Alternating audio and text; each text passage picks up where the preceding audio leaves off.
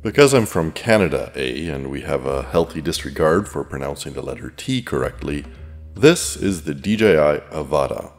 Some people say Avata, others Avata, but they're just plain weird and, well, we're moving on.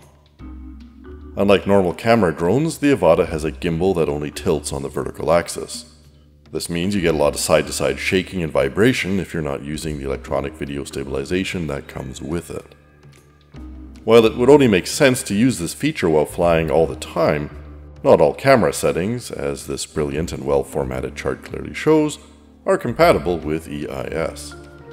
Although the Avata is rated to fly in up to level 5 winds, which is up to 38 kilometers an hour, or for our non-metric using friends, that comes to about 25 furlongs per fortnight, or 3 football fields per election cycle or some such thing.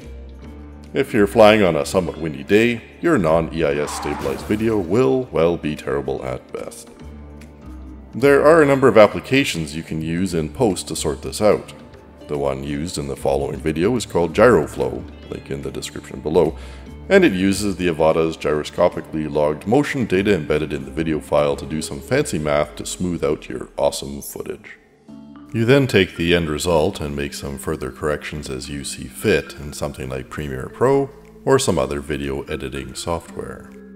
The video that follows is from an early spring flight in Ontario that shows first the original unedited video, the smoothed out video having used Gyroflow, then the horizon corrected in post, and finally some basic color correction that was done in post as well.